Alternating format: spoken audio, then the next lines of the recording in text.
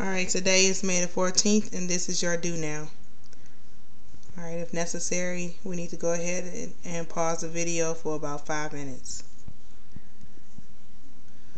Alright, now that the video has been paused, let's go over the answers.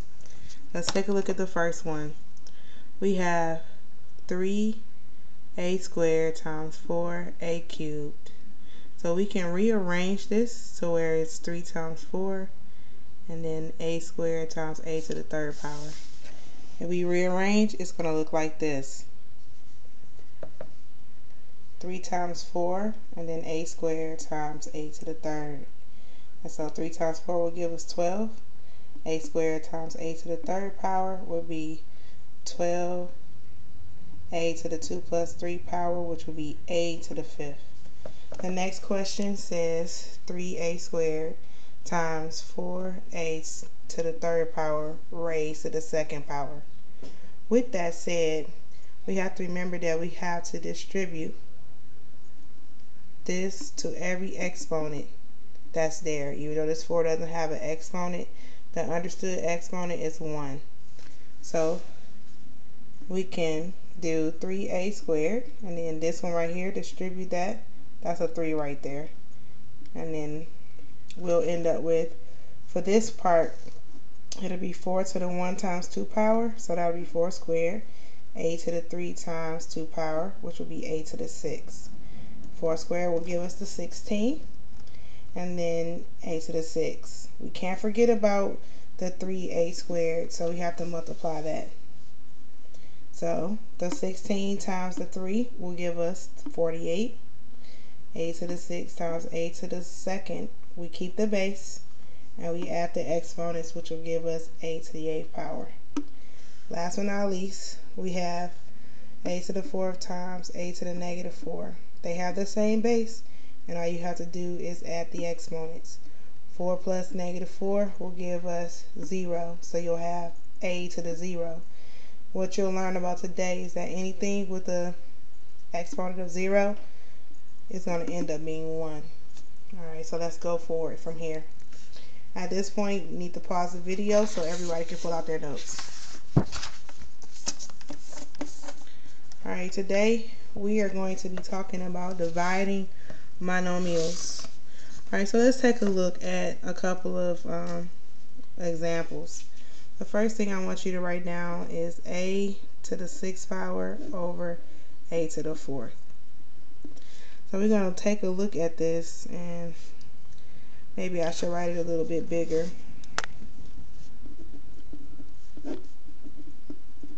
Alright, so a to the 6th power over a to the 4th. Alright, if I was to expand these, we would have a times a times a times a times a times a. All of that over a times a times a times a. If you know anything about division, which I know you do, you could technically cross these out. These will cross out. This will cross with this one. This will cross with this one. And you see what we have left. We have a squared. With that said, if you take a look at that, what relationship and what operation would you need to take a 6 and 4 and get a 2? You see, we kind of deleted them off or canceled them, so that would be subtraction. So here is the rule.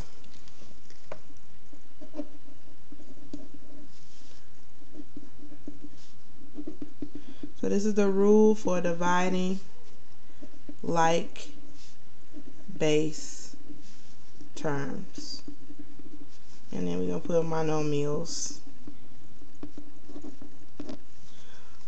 Okay, so what you do is you want to keep the base,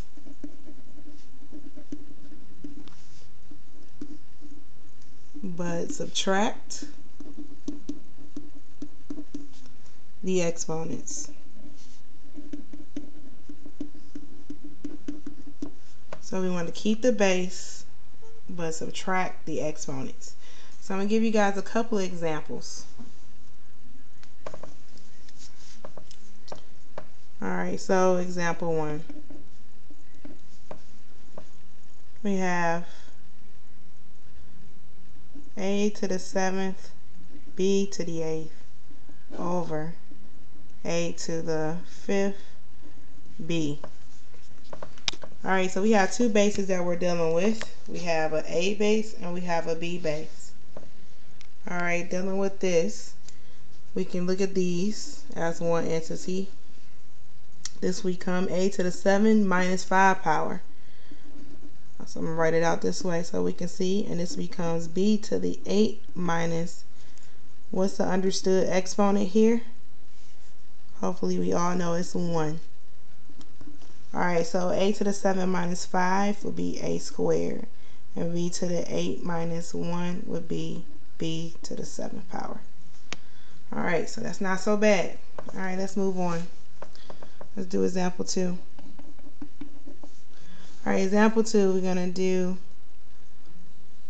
t to the 8th and z to the 9th over t to the negative 4th and z.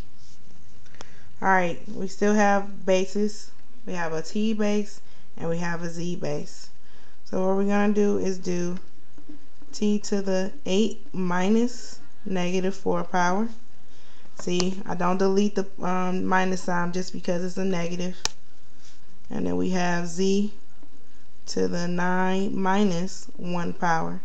So this will become t to the 12th, z to the 8th. Alright, let's move on to the third example. Example 3. We're going to do a to the 4th, b to the 7th, over a to the 4th, b to the negative 3rd. Alright, so let's take a look at it. Now, if we were to write this out, and this is kind of what I was talking to you guys about earlier,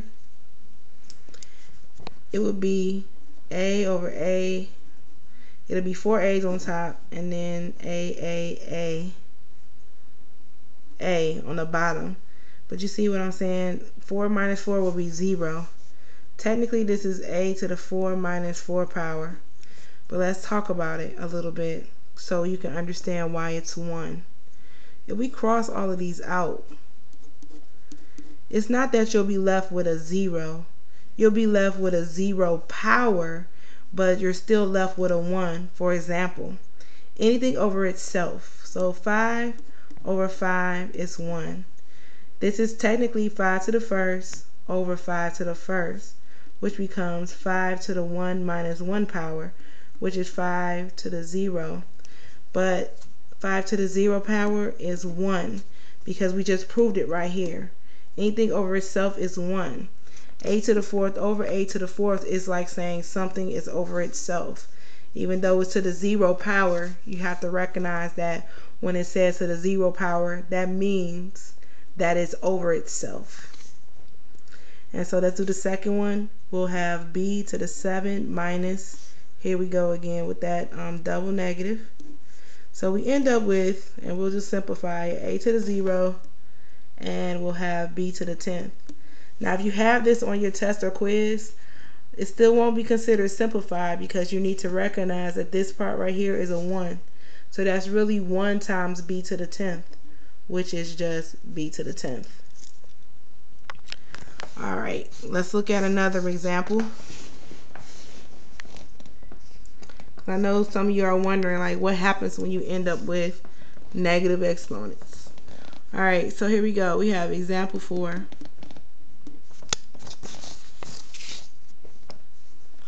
All right, example 4 is going to be a to the 4th over a to the 7th. So this is a to the 4 minus 7 power. This is a to the negative 3.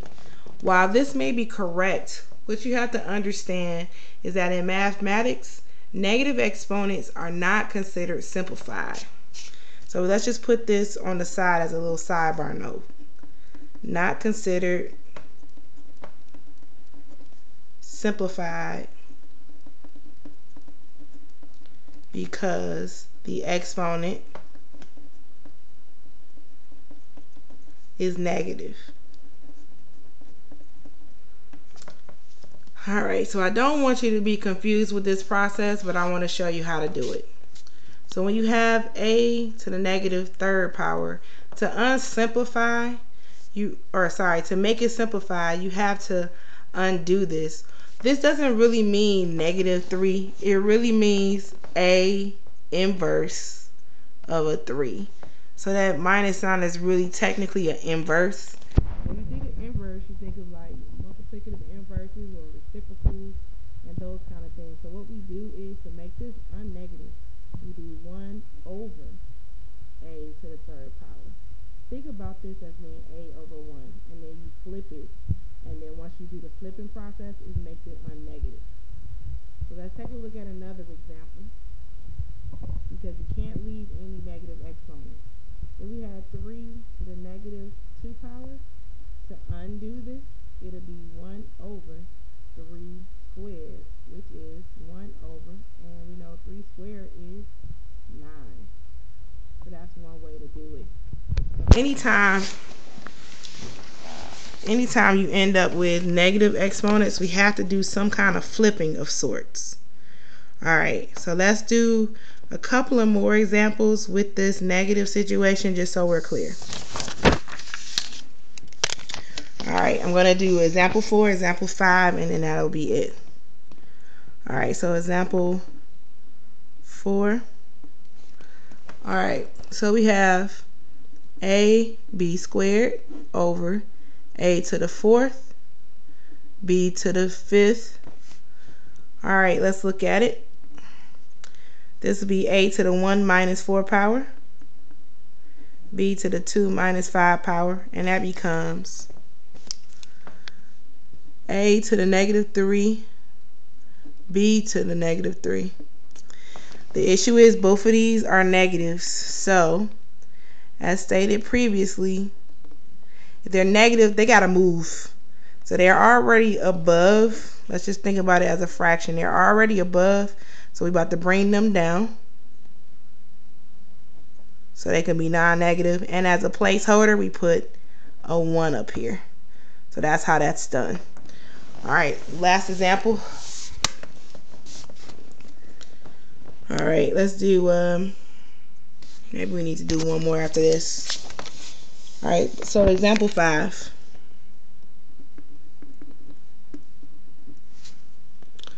Alright, let's do a negative 2, b to the 4th, c squared over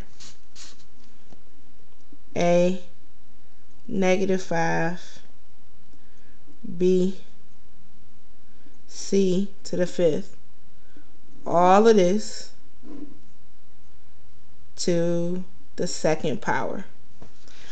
Alright, so I want to know what your thoughts are concerning this, even though I can't hear you. Let's just pause the video for a couple of seconds just so we can kind of hear what everybody is thinking as to what the first steps would be. Alright, I hope you all were given enough time to think about it. But what I hope that you all figured out is that this 2 needed to be distributed to everything, every last exponent. That's the first thing you want to do. So a to the negative 2 times 2 power, b to the 4th times 2, c to the 2nd times 2, a to the negative 5th times 2, b to the 1 times 2, and c to the 5th times 2. So let's do that. So we'll have a to the negative 4th, b to the 8th, c to the 4th, over a to the negative 10th, b to the 2nd, and c to the 10th. Now we deal with the basis. A to the negative 4 minus 10 power, minus negative 10 power. So that's a to the negative 4 minus negative 10 power, b to the 8 minus 2 power, and c to the 4 minus 10 power. Alright, we're still going. We have a Negative 4 minus negative 10 is going to give us a 6. B to the 6. Sorry for the B's looking like 6's. And C to the negative 6. Alright. So the only thing that needs to move is this C, because this C is to the negative 6 power. So once we do it, we'll leave this like this, and it'll be over C to the 6 power. Alright, so that's pretty much it. I want you guys to consider that. Let's do one more example together and just be done with everything. Last example. So this will be example number 6. Let's go with 20 a squared over 40 a b. Let's put a c squared on top, and then let's do a c to the 5th on the bottom. Alright, so we look at this. You have to reduce this like you would regularly. 20 over 40 reduced would just be 1/2. And then this right here would be a to the 2nd over a. So that's a to the 2 minus 1 power, which would be a, which is a positive 1. There is no b up top, so b will stay on the bottom. And this will be c to the 2 minus 5 power, which is c to the negative 3rd. You can ask yourself before you do it, where does that c go? Since it's on top, it will go on the bottom. Sorry, since it's a negative 3, it's going to end up going on the bottom. Oh, I forgot about something. What do y'all think happens when you have this? I don't want to do the, let's not make that an a. Let's do a to the 8th over b to the negative 4th. What happens with that? Well, the rule is if it's negative, it has to move. So the a will obviously come down. But then what happens to the b? It has to move because it's negative in order to flip and reverse and all that. It will actually go on top. So this simplified would be b to the 4th over a to the 8th.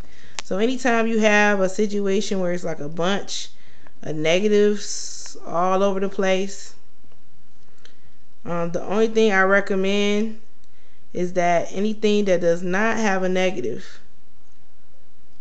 you leave it alone. This one is just for my amusement. Alright, looking at this, what needs to move? A squared gotta move, b to the negative 3 gotta move, and c to the negative 3 gotta move. Everything else will stay where it is. And I promise this is the last thing I'm doing. So we're gonna make this. I'm gonna bring that a squared down. I'm gonna put this next to the a. I'm gonna bring that b to the 3rd power down. Put that next to the b that was already down there. I'm gonna bring the c to the 3rd power up. And I'm going to leave r squared where it is. Look at that. That's pretty much what you would do. But if you think about it, this can be simplified because you have a squared times an a at the bottom. So this is where you're like using all of your tools.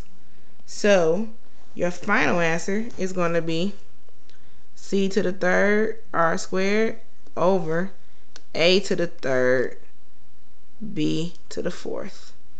Alright, I hope you learned something out of this.